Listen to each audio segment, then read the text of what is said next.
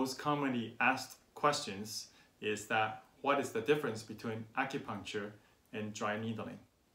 In theory, basically, we could categorize it into acupuncture. I would treat it for nerve and for pain. And the theory is going through the traditional Chinese theory, or I would say from anatomy. So I'm basically aiming for the nerves. When you stimulate the nerves, it will send the signal back to the spine, back to your brain, and your central nervous system could actually release hormones to help you deal with pain, such as endorphin and serotonin, etc. We usually leave the needle in for 10 to 15 minutes for that to release. The big, broad target we could talk about is muscle, or really, we should say the trigger points in the muscle. The history with dry needling is that Dr. Janet Travell, she was actually President JFK's physician. She wrote these volumes of book called Myofascial Trigger Points in 1990s.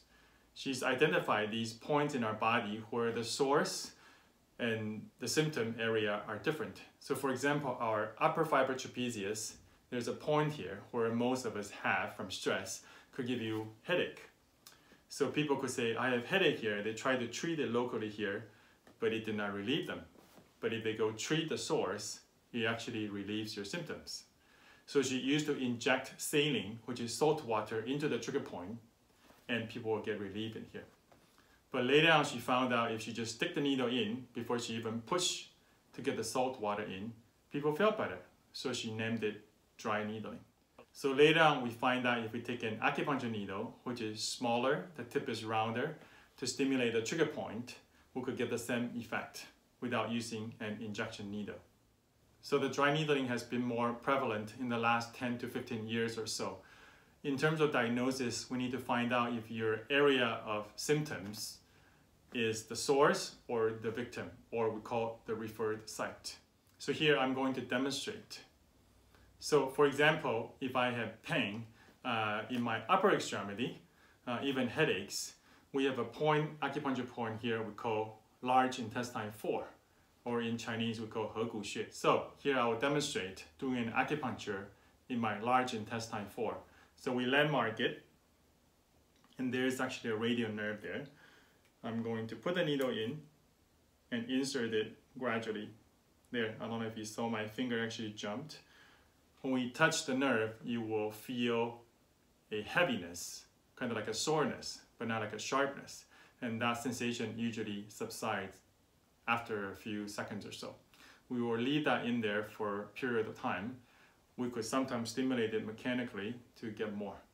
So this is what I was talking about. You will produce some hormones from your central nervous system to help with pain.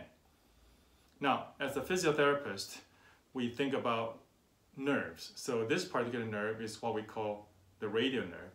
You actually start from the neck and travel down to here. And this nerve actually supplies a number of muscles. So in that way, anatomically, we could actually stimulate those areas. For dry needling demonstration, for example, let's say if I have tennis elbow in here, usually we call that extensors of your wrist. If we palpate, you could find the trigger point. And once we find that point, which is taut or spastic, we could needle it. Once we locate it, we are going to insert, and this time we're going to go in slowly towards the muscle, and I could feel for the tension. And as a patient, you might feel like a twitch or cramp. So I see I'm moving my needle in and out gradually to find the little fiber. Once I obtain that twitch, which we call LTR, which is local twitch response, we bring it out. For the dry needling effect, once we got that twitch, which is a reflex, it means when we got to the trigger point, you'll send the signal back to the spine will send back another inhibitory reflex. And the reflex will make the muscle twitch and cramp and then release. So the effect actually carries on for 24 to 48 hours. I will include more details about some of the effects of dry needling. So in summary, I will use acupuncture more for pain, especially if you have nerve symptoms. Acupuncture works very, very well. And for dry needling, we're looking for these trigger points, which are these taut band in your body. So the two areas are actually completely separate. And with the acupuncture, we have the traditional Chinese theory, which involves the yin and yang and the meridians.